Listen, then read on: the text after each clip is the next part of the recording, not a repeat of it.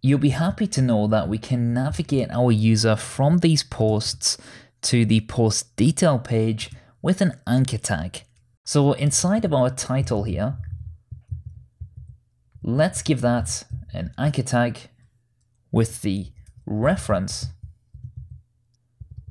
and we'll bind that to URL.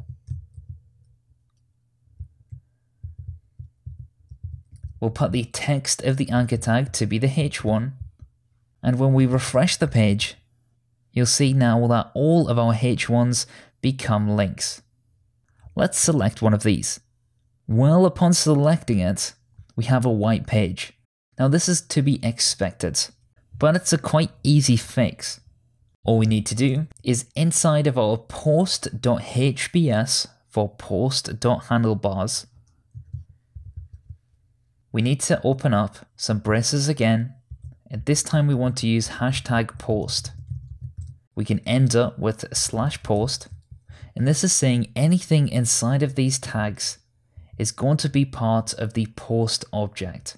So we can have an article tag, and that simply tells us that this is a post or an article. We could use the H1 to bind to the post.title again, but because we're inside of a post block, we can simply say title. And then if we add a section, so potentially we may want to put this H1 inside of a header to state that this would be the post header. And then we could have a section that binds to the post content. Once we save our file and we refresh, you can see that we have Welcome to Ghost, that's the title of our post, and then the content of our post. Let's go back and select a different item. Now I'm quite zoomed in at this point, but you should be able to see that we have post images, we have post text, and post items. So already, if you wanted to, this could be a ghost theme. This could literally be it if that's all you want. If you want a super minimalistic theme that literally just shows 3 posts, and when we click the item, it displays the item details, then at very best, all you need to then add is the post time, and that would be it. But not many people is going to want this theme, and people might say that obviously your site is way too minimalistic. So what we're going to look at in the next coming videos is adding some style to this. So we have the basics down.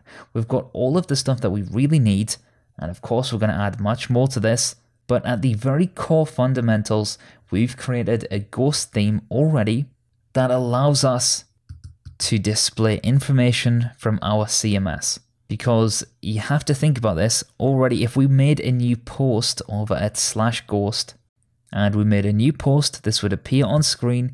We could then, of course, view that post immediately. It wouldn't look perfect, but it would be there.